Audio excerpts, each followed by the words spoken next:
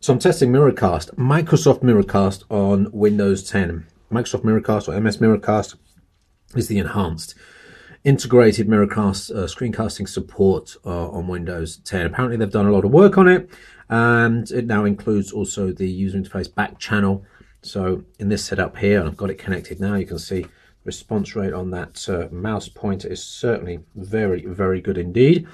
The back channel allows a touchscreen to be placed here, and then the input will go back to the main device. Now, I'm just going to break this connection and just show you how easy it is to and that's a bug. It shouldn't actually disconnect by going to that part of the OS, but this is build 10074. It's the latest one from build.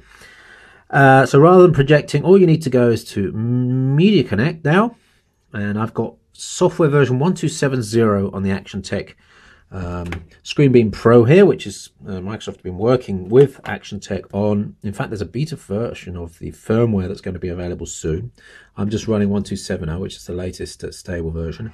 We're going to connect. Obviously, it's much better experience than before on Windows. I'm really pleased with that. In fact, I'm really pleased that the responsiveness, in fact, it's now good enough to use as a remote desktop. Responsiveness on that mouse, and that was always the problem, was very laggy, and that looks almost instantaneous. Now, it depends on exactly how much of a screen change you've got going. I'm just going to demonstrate this. You'll see there is a lag in the screen, right? And if we run this app, you'll see, I'm just going to take a picture of it with this camera here, and you'll see as I fade that picture in. Let me just take the picture first. Click. It should be about 150 milliseconds of delay there. So the more you have moving around on the screen, and this is obviously because the compression algorithm, it's MPEG-2 that's used to transfer the up to 1080p 60 frames a second across. Obviously the hardware it adds a little bit of latency to do massive changes on the screen, but for small changes, and it's seems to be fairly instantaneous on that screen.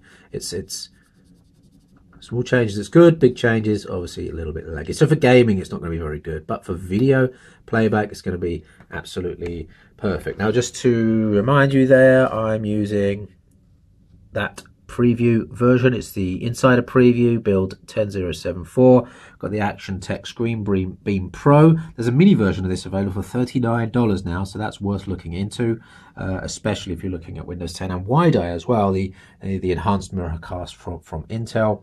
And what have we got? If I could just disconnect that.